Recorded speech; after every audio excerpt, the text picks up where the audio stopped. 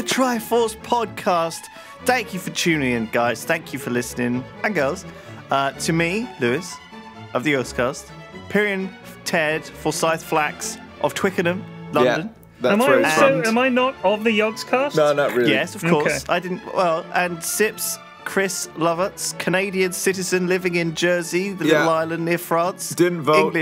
Englishman, non-voter. through and through. Non-voter. Yeah. It is voting day today in the United Kingdom. So the podcast is usually delayed about 6 days. Yeah. We record it on Thursday. It goes out the Wednesday after. Yeah. And although it might be a little bit delayed this week due to the fact that we're moving office. Yeah. Right. Next Monday and Tuesday. We were just mentioning before the podcast that poor old Sipsy can't vote, but he can vote in the Canadian elections. Yeah, but I didn't vote in that one either. So you do get to vote. It's not like you're completely excluded from all opportunities. It's a waste. I never vote. I don't care enough to vote. I didn't think you really get to vote because you're a convict or an ex-convict. Well, there's that too. But I wouldn't have voted anyway, so... They called you the portage runner. Yeah. The killer. No, runner. You stole from banks by portaging up to them. I mean, if I'm gonna be a convict, I'm gonna be a convict for something cool and not for running a portage away from banks. What is not cool about portage and run robbery? That's pretty cool. If you were in prison for that, everyone would be like, "Oh my god, it's the portage." They wouldn't, though. robber. You would be a bitch straight away. They'd be like, You wouldn't be a bitch. They'd come and ask you about your stories. Hey, portage boy, come into the shower. I'm ready to fuck you. And I'd be like, no, I actually killed people. And then they'd be like, oh, I don't want to fuck you now.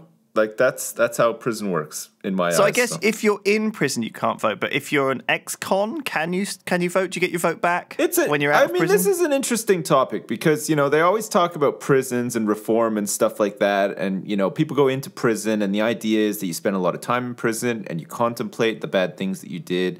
You become a better person and then you come out of prison and then you can just start living life again. But the reality is like, if you go to prison, you are basically fucked for the rest of your life. Nobody wants to fucking touch you with the barge pole after you come out of prison.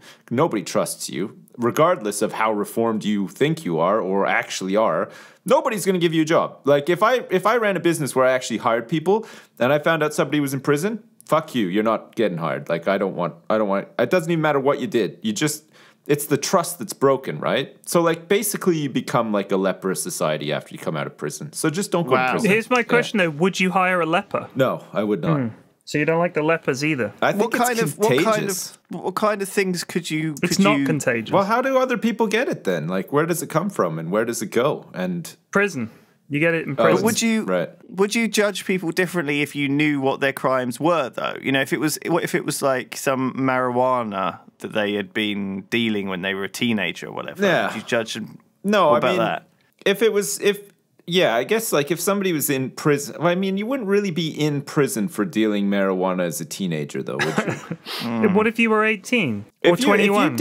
If you did like 20 years in prison, you did something pretty bad. Well, you know what? This is an interesting story, actually, because I was at university with a guy who'd spent a lot of time in prison, years and years in prison. Right. And I went to Plymouth University, and the day that I got there, we went to the house. We'd gone down a couple of weeks previously to find a place to live, and we'd found this shitty apartment, or it was a house, and we had a room in it. And we're there. I'm carrying my stuff up the steps. Mrs. F's parents are dropping us off, and this guy, he must have been about 42, 43. Quite a hard-looking guy, tattoos on his face and his neck. He starts walking up the steps. I was like, wow, I wonder who this guy is. And he was like, all right, my name's Graham. Can I help you move in? I was like, you live here as well? I was like, yeah. So we got chatting, and he was starting a university. He had come from prison that day. Like, he'd got out, and this was where he was living now. So he left prison, got the bus and the train and everything back to Plymouth. I think it was like whichever the one is, like Dartmoor Prison, which is a hard prison, right? That's where he'd been. Yeah. And he'd been there for, I think he'd served an 8-year sentence for armed robbery. Right. And he'd robbed post offices with a gun.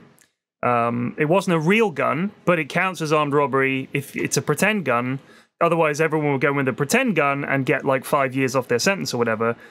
So he goes in with a fake gun, and, you know, because he didn't have a real gun, and he would rob village post offices because there's never any police around. It's worth a good few grand or maybe 500 quid or whatever. Give me all those stamps. I'm going to need all those pencils and pens and rubbers. Give me a pick a mix. Give me those notebooks. You got any of those airmail stickers in here? I'm going to need them all. I like to stick them on my face. Just waving a pistol around. This old lady, oh yes, please don't shoot the envelopes. They're very precious to us. I'm going to take 2 of those pints of milk. Well, I submit this to you. I'm sure the guy was probably pretty nice and helpful moving and stuff like that. But the thing is, I think, like, human nature, like, once you've popped your crime cherry, you know what I mean?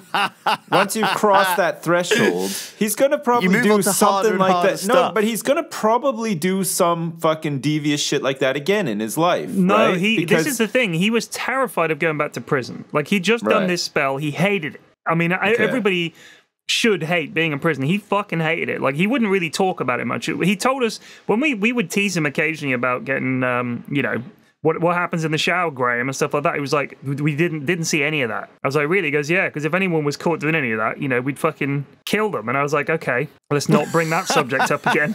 Jesus. But he like, if we got in trouble with the police a few times at university, you know, just student shit. Like, we stole a bunch of street traffic. What do they call it? The street furniture. You know, like the stuff they put around potholes. We robbed a load of that and stuck it in our back garden and stuff. And one time we burnt it all in a bonfire, and the fire brigade and the police turned up because it looked like a massive fire, but in fact it was just a bin out the back that we'd filled with plastic and set fire to it. So they gave us a bollock in there. We would also, there was like a 4-lane road outside our front door. It wasn't like a motor, it was like a main junction on Mutley Plain in Plymouth, and we would throw in an American football across the road, like over the heads of all of the cars and everything like that. And this police car turned up and bollocked us. Now, the moment the police car turned up, Graham disappeared. He was like a little cloud of dust in the shape of Graham where he had been, because he was so scared of if that would fuck his probation. Like, so he wouldn't do anything at university. He was super careful. Spent a lot of time indoors, you know, didn't sort of go out. He would come out to the pub with us, but he tried to keep it on the DL rather than going nuts, because he was worried, you know, I'll get drunk, I'll do something stupid, and it'll be bad. Because he had, like, prison tattoos. You have them on your face. For every year in prison, you get, like, another dot on your face. And I think on your neck is Borstal, or one of them. There's one of the ways around it is on your hand and stuff. What is Borstal? That's prison for young offenders. Is this a thing you have to do? Well, I mean, I think when you're in prison, you do what everybody else is doing. You don't be like, well, I'm not interested in all these tattoos and roughhousing and jugging. I'm going to just stick to something more normal. I'm going to read a book. How about that? If you read a book and you like your fucking thickos, that's why you're in prison. You get stabbed. It's like a shitty society in there. You have to sort of like befriend people and do the things that they're doing and go with the flow in a lot of cases and stuff. You know, like the last thing you want to do in prison, I think, is isolate yourself from everybody, because then you're more likely to be like, you know, raped and whatnot, like by other inmates and stuff like that. Like there's a lot of shit that goes on in jail that you have to sort of like, you know, be on top like of. Also think about the rules of prisons. Community, but the rules of the prisons are obviously there in a way to maintain the balance, right? Like these rules of prison, I'm sure they've been the same forever. If you stick a bunch of dudes in a fucking jail for years and years, there needs to be very strict social order, rules, you know, I don't want to say etiquette, because I doubt they call it that, but the way things are done, right, in a big house, this is the way we do it. This is the way we do it. And, you know, you don't want to fuck with that and go, well, you know, there's a lot of inefficiency in your system here. Yeah, you're not going to, you don't want to go into jail and be a revolutionary, because nobody's going to get behind that. Like, all those guys in there just are doing their own shit and stuff. Like, they don't want you to get up and do some really, like, tearful speech and, like, overthrow the warden and stuff like that. Nobody's in there to do that. Like, they're all in there to, like, trade smokes, like, you know, kick each other's butts a little bit in the showers and stuff, do their time, and then get out. And then, you know, live like a normal life. But again, I think any normal life after prison is hampered. Like in the States, like I don't think you can vote anymore after you've been in prison. There's like a lot of things you can't do. There's a lot of like things that they do to keep track of you and stuff like that. Like I think it just becomes a lot more difficult. Like like life's hard enough already, right? But then, God, prison is like one of my greatest fears as well. If you got jail time under your belt, like life is like 100 times fucking harder. Well, I mean, there's a bunch of things. Like, you have to declare when you're traveling. Like, I think when you enter the States, isn't there, you have to fill out a little form that says, yeah, I've broken the law. Because if it's something bad, they'll be like, fuck off. Yeah. Immigration slips and everything, when you go to other countries, always ask if you're an ex-con. Like, it's you know, they want to know this about you, because I think people generally just don't trust people who've been to jail, and rightly so, probably, because I mean, like if you've robbed somewhere, you know, what are the chances you're going to then suddenly go, I will never break the law again? You know, it's like you've crossed the line. Maybe, you know, maybe you don't even mean to. Like, you know, like your situation is going to vary, right? You might get out of jail and you might be poor as fuck. You don't have anyone around you, no support, nothing. You might be inclined to go back into committing a crime just to stay alive or something like that. But I think, like, after you've committed a crime, it's probably easier to do it again, sort of thing. You know what I mean? Like, maybe you're comfortable being a criminal. The seal has been broken. That's it. That's what I think. That's what I think. It's a classic suggestion, though, isn't it? That people meet people on the inside who end up hooking them up into deeper things. You know, you make contacts, and that those people are in the sort of in that world. And around that world, you know, people coming up with a scheme to maybe rob a bank using a portage, and they're like, "We need the portage, man." and then changing their mind and killing people because that's cooler than like just robbing a bank and gaining street cred and jail cred and stuff. Sip's like, if you were running your strip club on Jersey, as you have previously suggested, Sip Strips, it's like a seedy strip bar near the airport.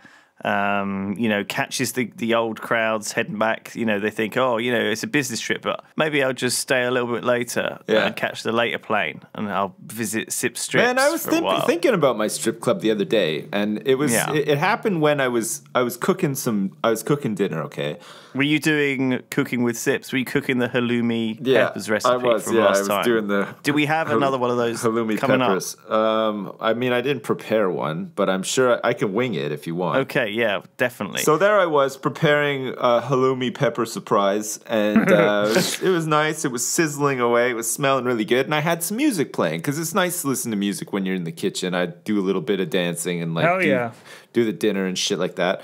And High Voltage by Electric Six came on. Yeah. And when I was listening to it, I was like, man, I would love to see women strip to this song. I would have this song. I would do like a choreographed strip with all of my girls in the strip club, and they would strip to this song, and it would be really good. I think. Would you show them how to do it as well? Well, no, I'd hire somebody. You gotta do it like this, girls. You gotta shake your hips, ladies. No, like this. I'd get I'd get like one of Andrew Lloyd Webber's like choreographers or something in to like do a little jig for them and stuff, you know. Andrew Lloyd Webber's choreographer. Well, so it would be like Cats, the musical, but but to High Voltage, but with and they're that naked, would work. And they're call naked. Call it Pussies instead of Cats, and do like a recreation. Just call it Pussy.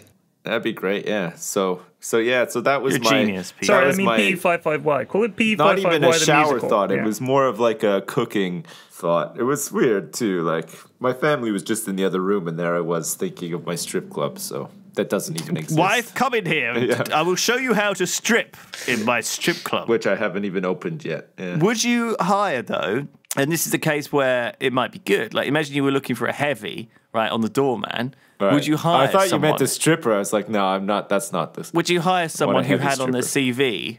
You know, I've beaten up a bunch of guys before. You know, I've been to prison a few times. No, I wouldn't. I would be really apprehensive about hiring somebody who'd been to jail because, like, you just don't know, like, who they know, who they hang around with, what they're capable of. But maybe you want that in that world. They're going to start dealing drugs. That's exactly who you need in that world, Sips. You need someone with criminal underground connections. No, you don't. For a bouncer, geez, you just need somebody who's going to hit the gym for 12 hours a day and is ripped to fuck and is ready to, like, just intimidate people. You know, like all he's got to be able to do is like occasionally shove drunk people out of the way. Like it's not crack some fucking heads. They're not. You don't need to be a criminal mastermind. Christ. Yeah. Well, I'm just thinking, like, you know, if I'm going to set up my own seedy strip bar, I'm going to want a fucking series of like what are they called? Well, I'm not setting up a seedy strip bar, unlike you, Lewis. I'm going for something high class where they listen to High Voltage. In the Mafia, you have like the Godfather, and then you have like the capos, sort of lieutenants. They're the lieutenants. The capo di tutti capi is the top guy. We need some capos. We need some like head crackers. Yeah. No, they're not capos. The capos are the captains. Capos aren't, man. Those are soldiers are the head crackers. Yeah, the soldiers are the head crackers. Capos aren't cracking heads. They're sitting in like a mahogany room with stacks of money around them, saying, "Hey, go out and crack some heads. Come back tomorrow." Get me Jimmy glasses. Jimmy, Paulie No-Nos owes me 5 beans. Go get the beans. Go get the beans. Right now, boys. Pick me up some fucking gabloosh and a Fanazi on the way back. Go by my sister's house and get some ziti as well. Get the fucking ziti. Tell her Carms ziti is the best. You fucking ape. You get the fucking ziti. Oh, I'll never get tired of Mafia chat. No. Oh, it's so good. Lewis, you need to educate yourself, motherfucker. Like that's poor coming from you. Like, read about the hierarchy of the mafia before the next episode, and we'll quiz you.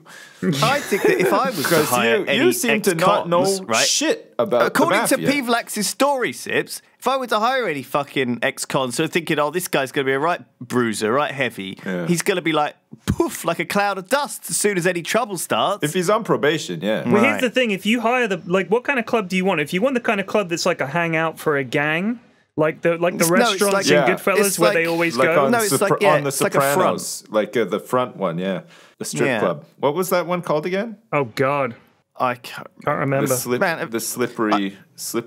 Have you ever been in like a mafia front? No, I mean, yeah, probably not knowingly. Because I've definitely, like, when I was like on a family holiday, definitely walked into like a really sort of quiet Italian side street. This was the kind of thing my parents used to do. You know, my dad and mum would wander into like a quiet Italian side street where there was this sort of little quaint little restaurant, and we'd go, and we were obviously little kids, so you know it was all quiet in there, and there'd be like one woman in there. She'd be like surprised to see us, and we'd be like, "Do you serve food?" And she's like, "Yeah, I guess. Just come and sit down," you know. And you'd end up like eating in someone's living room almost, but. You know, it's like one of these quaint little it's like Italian, a club or something. It's like a society meeting place. And there's like a bunch of guys sat around another table with like prison tattoos and like dots on their face. Not so much those places because like you never know, but like I think definitely fronts for drugs are places like, you know, those like earthy stores that sell like chimes and like fucking scarves and crystals and stuff that you never fucking see anyone in. They have to be. They don't make any fucking profit. I can't see that anyone goes in those stores. So like they have to just be. The person in there knows nobody wants to go into that store because it's too fucking weird, and like there's nothing in there to buy really that's of any interest, right?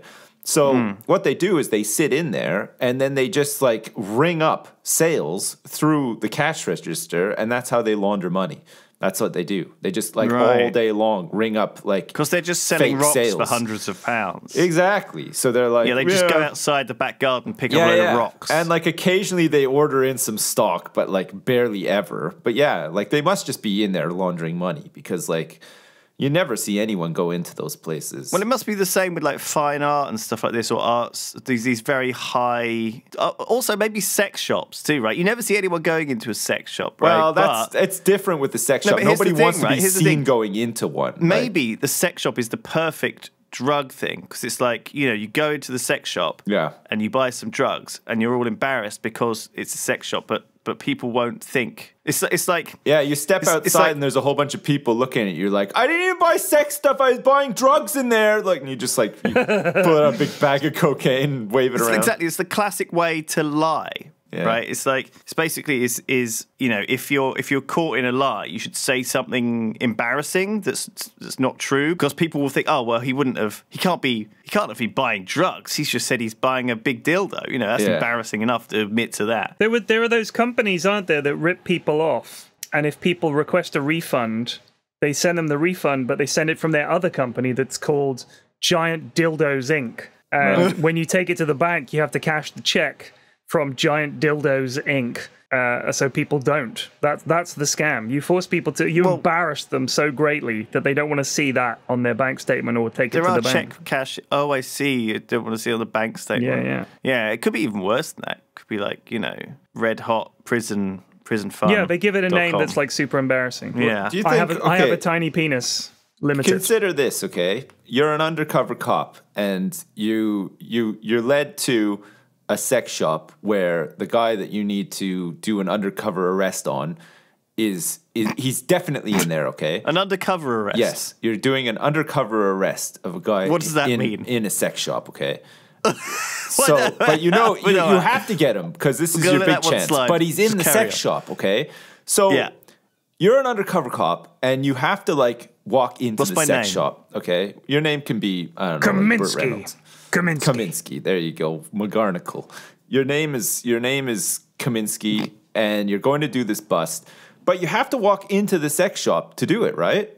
So, and it's on a really busy high street, and there's women and children all over the place, doing stuff like that. And there you are walking into the sex shop, right? There's two cops, McGarnacle and Kaminsky, stood outside there's the only sex one. shop in their trench coats. It's just you by yourself. You don't have any backup. People walking You're by. going in solo, Kaminsky. No backup on this one. You have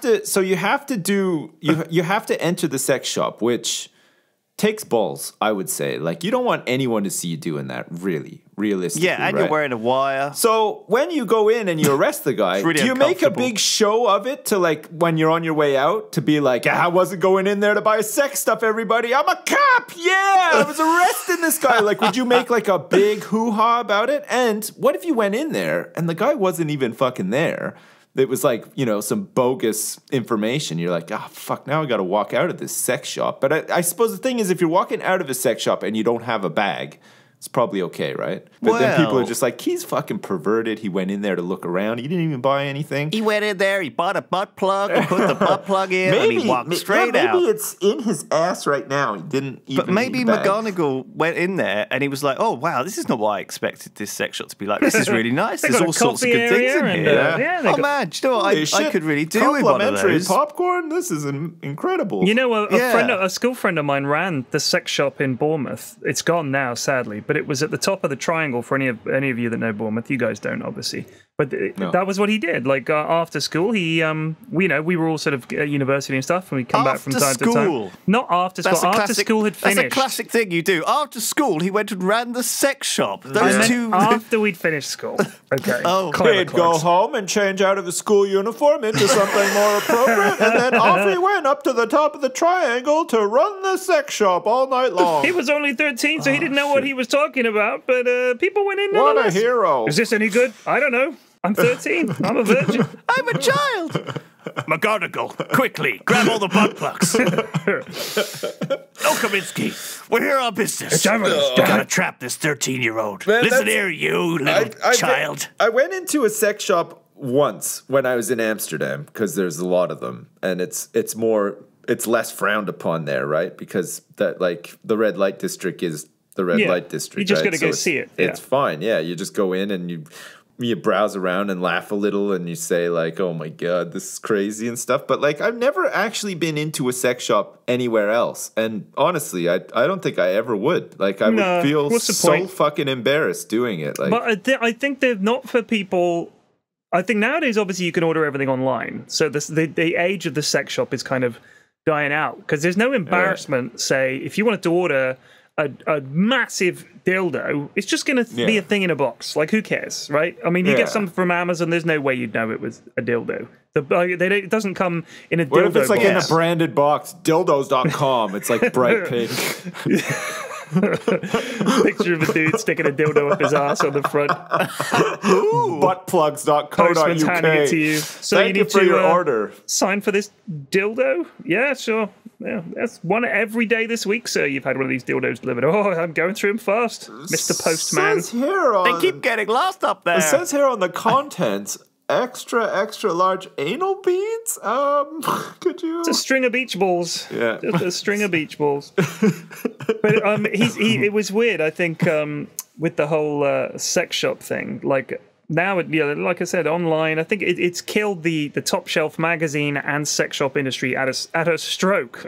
I've noticed that there's no longer Nice top one. shelves in places like some Not places. as often, yeah. It's but, super rare. but they're not like office. everywhere. They had that like the sensor plate thing, right? Like the censoring plate, I should say, on the top rack, right? Yeah. Like the rest of the racks had like that see-through plastic to hold the magazines in, and then the top rack had like the like the solid one that you couldn't see through. But people would always move them down to like the comics shelf just to mess with the kids. Like we would move them down. That was like when we were kids, that was the big thing that you had to do. You had to go into the store and try to buy a Playboy or something like that. Yeah. Like everybody got dared to do it. Everyone had to do it. Everybody had to like suffer like the humiliation of the guy saying, "You're only 10 years old, you can't buy this," and like laughing at you and stuff. I wonder what percentage of customers are going into a shop on a dare. It's probably like 10%. 10% of all the people that walk in the door are there on a dare to try and buy booze or porn or steal something on a dare. It must be boring as shit just watching these people dare come industry is key to our economy. It is. In fact. It is. But they never buy anything. That's the damn shame. So I went to, I remember going on a French school trip, right? Because I went to school in Essex. It's not too far from France. So we go on these day trips to France fairly regularly on the old ferry. Yeah. And I remember one time we were in France, obviously some of the kids had dared each other to go in and buy the dirtiest French magazines that they possibly could. That's all of them. And they came out with some absolute filth. And I remember one of the weirdest ones was women putting candles just up the bum and then lighting the candle. That was the thing, right? Would they it was wait just for them to women with burn lit down? Candles, was it like a challenge women thing? with lit candles sticking out their bum. That was literally the whole magazine. Right. Is that like candelabra porn? Like really, really, really into candelabra? It was very specific and weird. And I remember like this magazine had been. It was partly because it was quite dirty, but partly because it got passed around the whole like bus of kids, you know. And eventually, you know, the teacher got it and sort of told everyone off, kind of thing. But it was I don't know why I remember that now. But dirty magazines were definitely a thing. We had when we had lockers, obviously, in our school. We had this one kind of locker, and it was full of copies of the Daily Sport. Right, it was like the porn. The porn locker, right? Nice. And everyone knew about it, and you could get the key to the porn locker. And I don't think, you know, it was just like an interesting. No one was like jacking off to it or anything. No. Do you know what I mean? Well, like in school. I mean, I grew up in Canada, so we had like a cache in the woods. We had like a cooler in the woods. You had to portage out to it. You had to walk out into the woods and find the cooler, and it was full of porn. It was great. It would get raided all the time as well. It was ridiculous. Yeah, I think the old porn locker got raided a few times and moved around. Man, that was fucking weird. The shit that you do when you're like a 15-year-old, I know, it's 14-year-old kid. Man, Jesus Christ, I miss being a kid. Like being not like a little kid, but I miss being like about 11 or 12 years old. Because like. Man, we just didn't give a shit. Like the fucking dumb shit that we did. We were so innocent though, as well, before the internet. I mean, I don't think 15-year-olds these days have like porn stashes in the woods. You know, it's just not going to be a thing, is it? No. You know, it's never. No. It's a forgotten world, you guys. So it was a wonderful time, romantic, heady. Yeah, you know, going out. Do kids portaging out there? Do kids still like set up a tent in their backyard and have a sleepover in a tent in their backyard? Yeah, they love all that kind of shit. Is the same. Yeah, they love. The only reason they do that is so the parents can fucking have sex. Jesus Christ, noisy, loud sex while the kids are out of the house for an evening, right? Nah. Right? High five, no. Families, mums and dads. I know what you're doing when I'm in the. I was always set out in the fucking tent in the back garden. I spent half my childhood in the fucking garden. It all becomes so clear. Jesus Christ. Man. I know. It's 10 below, and Lewis is out camping. Do I have to go out and sleep in the garden? Camping weather out there, Mum and Dad. We're desperate, it's fun. Son. I haven't jammed your mother in months. Had a dildo collection arrived this morning. Son, you're going to live in the fucking garden now. Get out. It'll toughen you up, son. You don't want to go to prison, do you? Like I did. for 30 years. For dildos. Well, so listen, we started off this podcast talking about saying that it was voting day. Have you guys voted? We don't need to talk about this for long, but did you guys run out first thing in the morning, all excited? I was there and at vote? about 9 a.m. Because I dropped my kids off at school, so it's I always vote. I'm not sure I agree with like, let's not talk about politics. Oh my god, it's too stressful. We're not going to talk about politics. Everyone out. Yeah, it stresses. Let me talk about something else. Because even us being like best friends, we always have things to argue about. We're never going to see eye to eye on everything. I don't think anyone does in politics ever see eye to eye. No. Everyone has their own little opinions, and it's too much. Everyone's very stubborn and set in their ways as well. It's not fun to talk about. It's not. Yeah. It's stressful. It's upsetting. All right, so let me tell you something, for fuck's sake. TED Talk I was watching. This is about the internet. This is a salient point. We were talking about kids on the internet and everything like that. So this is a TED Talk about safety for kids on the internet. It was a pretty dark talk. It was talking about, all these kind of groomers and all that kind of shit that goes on the internet. But this is a more important bit. We don't need to go into that stuff. This was about parents letting their kids online. And the guy told this story. He said that when you get to a certain age as a kid, your parents say to you, okay, you can walk to school by yourself now. Now, here are the rules. You go from here straight to school. You don't go anywhere else. When you get to the corner, you look both ways before you cross the road. Always cross at the junction. Don't talk to any strangers. You just go to school, and then on the way back from school, you come straight home. You don't stop, blah, blah, blah. You give them all these rules and everything like that. So he said, imagine if instead of doing that, the rules were, okay, you can go to school today, off you go. And then a month later, they say, oh, yeah, don't forget to look both ways before you cross the road.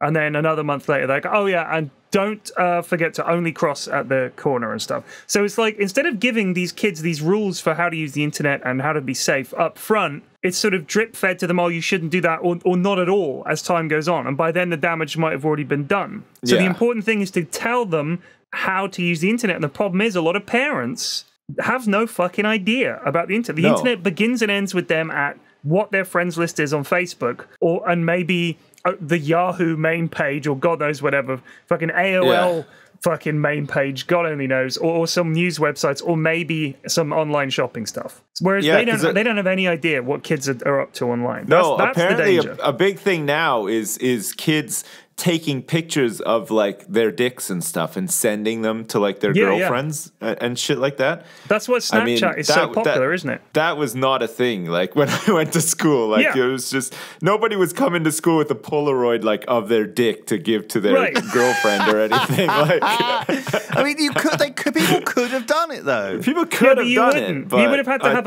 a mimeograph of your penis or whatever the ancient photo version would be, like some you need black a microscope and white to see yours. Is that what you're saying? Why? What's I thought that was microfiche. Yes. You need one of those little magnifying glasses that's like you hold up to your eye to like check it for diamond is like real or not. A jeweler's loupe. It's quite the penis. Oh yes, this is really doing it for me. Dirty boy. Yeah. I mean, I can't imagine when I was younger ever even being remotely interested in taking a picture of my dick or my balls or my tits or my asshole or anything like that. Would you have been interested if a lady would have sent you a Polaroid picture of her boobies? I'm sure I would have been, yeah. Like, I'm not going to lie. Like, I would probably been like, great. I now have in my possession a Polaroid of a woman's tits. Great. This is nice. But it's been normalized now. Like, I guess so, yeah. I think the real, I don't want to say groundbreaking because that implies a really good thing, but all those celebrity sex tapes that started to come out normalized the idea of sending stuff to people. And then obviously all this online dating and stuff like that. A lot of the early the groundbreakers, the real pioneers of online dating just cut to the chase and sent Pamela Anderson pictures of their dicks. She did it. Pamela Anderson. She triggered it. Was the first one I remember having a sex tape. Remember, she had sex with We always come back to Pamela Anderson on Tommy Lee on a boat. What's wrong with Pamela Anderson? No, nothing. I'm just saying that it's just such a product of our time, isn't it? It's so she's so ingrained, old Pammy, in our psyches. Man, she rocked that bathing suit, man. though. Like, she was like my number one for the longest time. Yeah. Them boobies. Yeah, I guess fucking Kim Kardashian is another one. Paris Hilton. Yeah, but she kind of did it on purpose, as did as did Paris. Like that was deliberately leaked to sort of add a bit of woo, aren't they edgy, you know? Aren't they? Yeah, interesting. They saw how well it worked as a PR stunt for Pammy, and they were like, I want a bit of that. Pamela Anderson is one of the most American-looking women I think I've ever seen. Like, if you look at she is just super duper American-looking. If you look at her in Baywatch, she couldn't be from anywhere else. I think she's Canadian, though.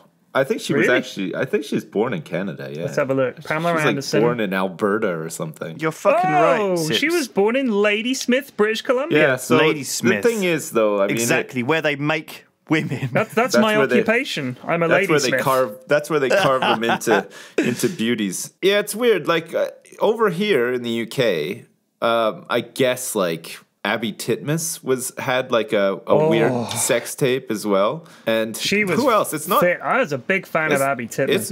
It's not like a super common thing over here. The whole sex tape. It's a damn shame. Well, look what happened to Abby Titmus. Yeah. I mean, she has a great name to be a large-breasted glamour model. Her name literally it would be like me being called Ted Dicksmith. You know. Yeah. You know straight away what I was about. Ted Tiny Dick, yeah. Hey, Ted Microcock. It's the viewers that have tiny penises, and the listeners. Microcock. And huge gaping vaginas as well, of course. That's true, that's true. And never the twain shall meet. It's like Jack Spratt and his wife. What's her face? Somebody in Game of Thrones, I think it was. I think she was like a German actress, but I think she'd done like a bunch of porns or something. So I guess that's Germany's answer to like the home sex tapes. Yeah. I don't know. Is a leaking sex tape something that happens a lot in Europe? Because like the only ones I can think of are ones that have come out of America. Oh, I 5 porn stars who appeared in Game of Thrones. There are 5. Whoa, Jessica Jensen. She was a prostitute in many of the illicit Game of Thrones scenes. Samantha Bentley worked to she was in porn, and now she was in Game of Thrones. Maisie there are a lot of random the most titties. Successful porn actress to Game of Thrones. I think she was the one that got shot by a crossbow bolt by spoiler alert, by that little shit. That's right, the girlfriend. She was quite a famous one. The one. Anyway, let's move on from this, or else we're going to get in trouble. Really? So I moved out of my old flat. Okay. Edgy. Don't go there, sister. The landlord sold the flat. I had to move, so I've moved. I've got a little story from when I was moving out. Oh, this is going to be good. So we were going through the inventory, clearing out everything. And so basically, you know, because this is the flat with the cockroach and stuff. And it's so a classic, part of me is like, flat. Part of me is like looking forward to getting out of there anyway. Right. Anyway, so but basically I put everything back because when I moved into the flat, it was full of crap. And so I shoved all that into the cupboard and I'm getting all this stuff back out again. And there was this big dirty old carpet in the middle of the lounge and I shoved it under the washing machine kind of cupboard.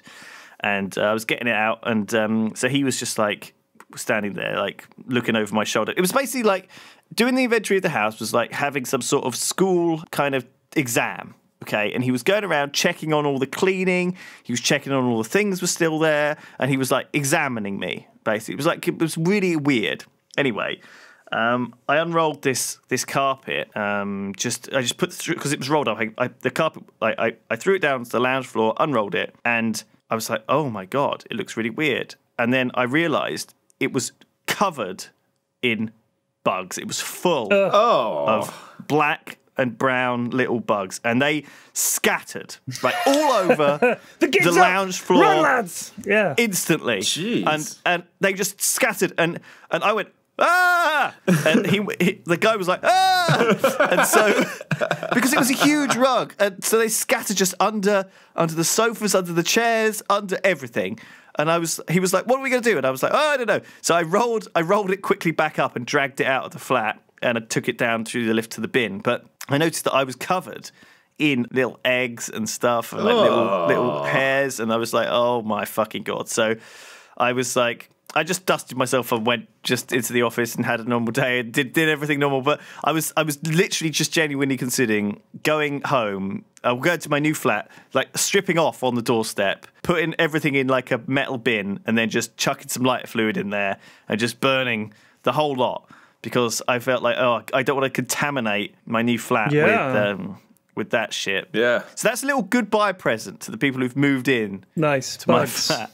Jesus. They don't know whether that's a thing. So yeah, that's what happened. So I've moved into this new place in Clifton, and I've got a little story of something that happened. So first of all, I broke up with my personal trainer. Oh, what did you say? Did he break up with you, or did you break up with him? Well, I broke up with him. Yeah, that means he broke up with you. Keep going. So he basically it's not you, it's me. One morning. We can't see each other anymore. Because he was like, because he was off on holiday.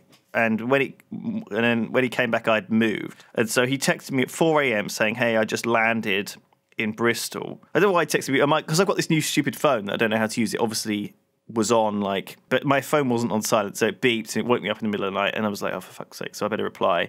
Because he said, oh, do you want to go to the gym?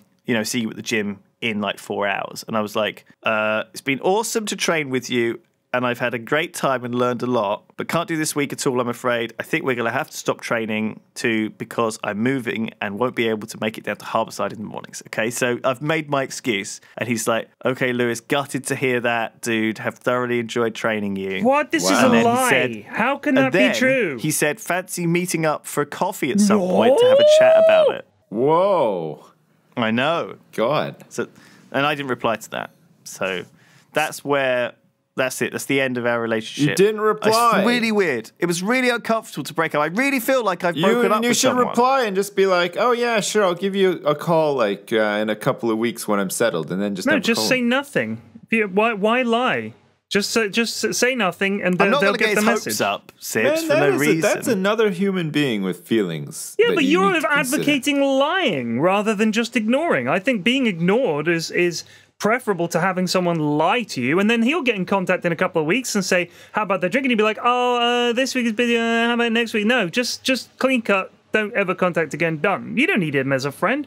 I make very few friends. People attempt it, and I'm just like, I can see why, Jesus. Yeah, because I don't fucking lie to them. Well, you've got a whole bunch of quote-unquote friends that you just fib to, Sips. Is that what you're telling me? Yeah, just gotta keep them close, and then when I need to, then that's when I execute them. Brutal. So I've moved into this new place, right? And the people who lived in it before me had these newborn twins that I think they were a little bit overwhelmed by, and so they've moved out to a slightly bigger place, and so I'm renting their place. So I think they left in a bit of a hurry, and also they took a lot of stuff with them that I guess they needed, and so I've moved in, and it's kind of a bit. It was supposed to be a furnished place, but it's not really furnished, right? And as a result, it's weird. So basically, first of all, sometimes when you move into a place, there's always instruction manuals for everything, right? So one of the first things I did was try to just use the hob, the hot plate, and it's like it didn't work, and it was weird. It was making weird clicking noises. It was I was like, what the fuck's going on? And I must have, in the back of my mind, I was like, is this an induction hob? Have you ever used an induction hob before? No. That's why I don't like electric. You have to have these special frying pans, right? It's like a magnetic thing, so it generates this magnetic field, and you have to have a special pan. Yeah. And obviously they're quite expensive, and I don't have any, do I? And there's no instructions that even told me that this was a thing. No one told me. And so the house is full of that, right? I don't know how to open the back door, right? I can't figure it out. I've tried everything. It's got multiple keys. Did you move I've stood on a chair. Place, though? I don't know. I don't know whether a fireplace works. There's no 4G at all. There's no internet. There's no phone signal. You didn't even go see this place, did you? You were just wait. You texted someone. You were like, "I'll have it," and then now, did you move in? You're screwed. Did you even look, or did you just look at pictures on the internet? No, I went around and had a look, but I didn't know that there wouldn't be. I didn't know that these would be problems. I didn't know that when you move into somewhere new, you don't know that the washing machine is going to be full of mold and other things. You don't. Well, yeah. Is there a carpet? I've given it a good Is there a carpet rolled up in the cupboard full of bugs as well? Because no, but there are I think because they had dogs. I think I've seen a few fleas around. Man, it's freaking me out a little bit. Why are you? Whoever you're renting it through, just get them in and say, "Look, this place is a fucking disaster, man." Anyway, I've got a story. So anyway, there's a lot of problems with it. For example, it's not a problem, but I'm going to fix it all. It'll be fine. It'll be fine. But one of the main problems is this really freaked me out. I got an email that said, "Hello, Lewis. I'm watching you. I've noticed that the garden light has been on for 3 days. Would you like?" And then he said, "I'm coming. I'm going to come round to turn it off for you," or something like that. And I was like, what the fuck? Maybe he's got like a webcam set up. You can't see it, and it's like... It was from the fucking estate agent, right? The letting agency. So I was like, first of all, I was like, one, how do you know? Two, who told you this? You know what I mean? And three, why are you even telling me? Like, if I want to leave the fucking garden light Are there any properties that overlook the back garden? Well, I guess so. There must be like other flats like above. So wait, you've got a back garden in a flat? It's a basement flat. So it's very dingy. What if the landlord lives in one of the upper flats or something? Well, no, they've moved to Cornwall. And I think so. Basically, why did you move into a dingy basement flat? Like, what are you thinking? Yeah, what is this? I don't know. You're I'm mad, okay? Like, you're not fucking poor. Like, why don't you get like a nice place that has like a fucking view of the river and shit? Like, fuck me. I know. That's what I had before, but I got kicked out. Oh man, I felt like I wanted to change. I felt like change is good, and I want change, and I want to mess things around, and I shouldn't have done. I should have just stayed with the same. I should have stuck with what I know, like an old man. You know what? You had a personal trainer. What you need is a fucking personal assistant that can sort all this shit out for you. Yeah, you need a fucking life coach more than a physical coach. I do. I need a fucking... Pay some old Indian dude to follow you around and be like your guru. Fucking pay me. I'll sort you out. Jesus. I was like a bit freaked out by this. So what I did was I looked through the tenancy agreement. Right. I was like, who could play this game, right? And I found the email address of the landlord, and I sent her an email. Did you say to her, "Hello, I can Janice. see you've left the bedroom light on. You left a pair of your underpants in the flat. I've been sniffing it. I've been sniffing them all night long. Here's a picture of me sniffing. in your underwear. I did write, like, I hope all the video cameras are working properly. Do you know what I mean? Like, oh, God. Like, but I deleted that in the end. And I just sent a normal email to the landlord asking about all of these questions that I had. Like, weird things. And they sent a very nice email back this morning reassuring me that it was just a misunderstanding and it's all fine. It wasn't creepy at all. And I think, you know what, if you want to creep someone out, I'm thinking of good ways. If you wait until the evening when they're probably like watching TV or something, just send them a message saying, "Can you change the channel, please? I've already seen this." Something like that. That would imply that you're... Right. And if there's no way that you could see the TV, like they're in bed watching TV and you're like, "No, I've already seen this, change the channel." Just an email from a complete stranger. You go, "Oh!" That'd be my reaction. But okay, problem one. Who watches fucking channels anymore, P-Flax? Everyone watches Netflix or fucking, I don't know, other shit. On. A lot of no people one watches watch TV channels. You know what other people... You know what? Another thing people don't do is live in a fucking basement with insects for company. That's another thing they don't do. You go back to the most people don't leave their fucking garden light on for 3 days. Yeah, either. go back to the flea bunker. I'll tell you what the worst thing about it is that there's no fucking... They took the headboard on the bed, right? Jesus. And the wall is kind of a little bit dank and cold. What are you doing? And the pillow keeps like slipping down. I need a new headboard. You need a new house. Oh my God. Get out of the house. I need a new life. I've actually booked a hotel this weekend. To get out of the flat? Yeah, this is not a good sign. To sign. just be out of the flat. Jesus Christ. Well, I'm going away for the weekend. Yeah, you make bad decisions for a smart guy. Well, there's no you internet yet. If there was internet, I would be okay. But there isn't internet, so you're having an internet vacation over the weekend. Well, I made the traditional fucking mistake though of signing up to the bane of all of our internet existences. Virgin, right? I'm calling them out now. Other internet service providers are available and probably better, right? Period complains about them all the fucking time on Twitter, right? I booked the appointment for like this week and they were like, "Okay, it's booked in the morning." And I was like, perfect, you know, I can stay at home. We're sorting out other stuff. I'll take this morning off. And they emailed me to say, "Yes, we will see you at the appointed time the Thursday afterwards between 1 p.m. and 6 p.m. And I'm like, what the fuck? I can't take the Thursday. Oh my God, I'm just super salty. Oh man, that's why you never move. Yeah, well, I didn't want to. You never move. You know what you need to do? You need to buy a place so that you don't have to ever move again. And you buy a nice place and you put it just right and there's no problems. I mean, there'll be a couple of little bits and pieces, but like for instance, we were cooking dinner the other night. I was doing my... no, I wasn't. Here we go. This is a segue. We were using the oven, okay? We were cooking up. The kids wanted to have some oven chips, okay? So we put some oven chips into the oven, all right? God, this is fascinating. And it was like early. It was like early, too. It was like 5 o'clock. We're like, fuck, this is great. Like, they'll be done. Like, half an hour, the kids can eat, and then we'll put them to bed early. And then maybe, for once, like, actually have an hour in the evening to, like, not do kid-related stuff. Having sex. Well, maybe. Anyway, so the chips are in the oven, right? And then we were just like playing with the kids and stuff. And I looked at my watch. It's like, fuck, it's 6 o'clock. Like, I can't even smell the chips. So I go in the oven and like the oven's on and like the light's on and you can hear the fan. It's an electric oven.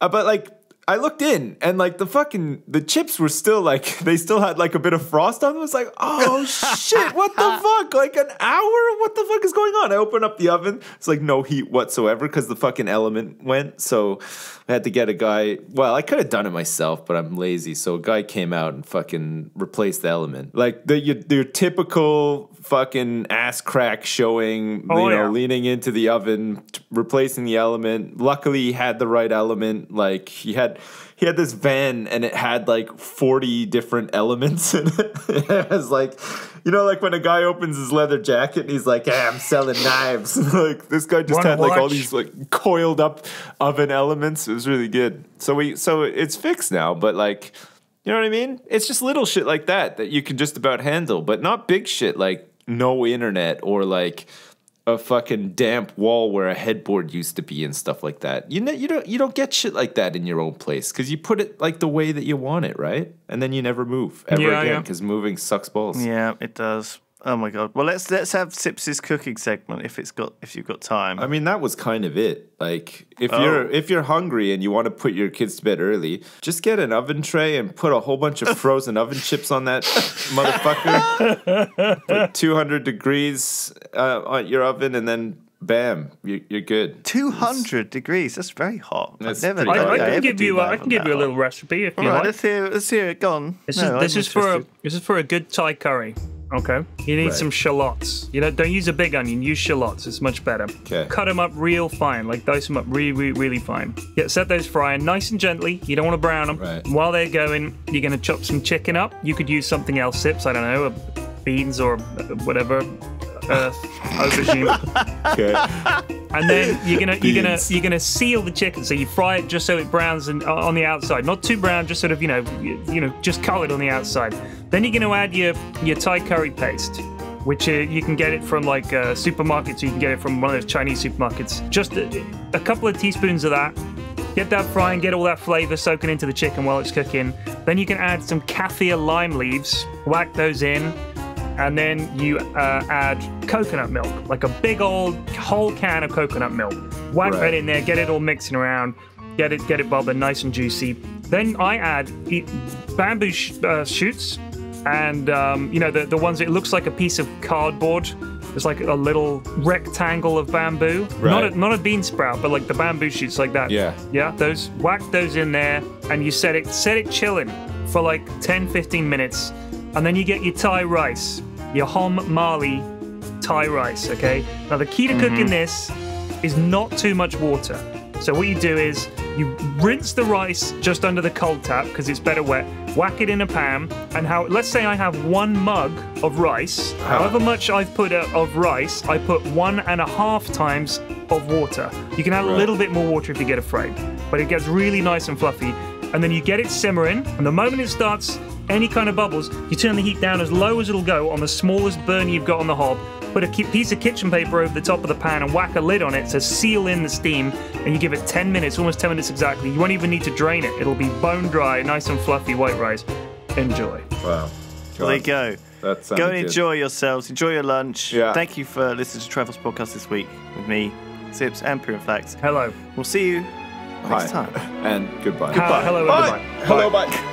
Goodbye. Bye.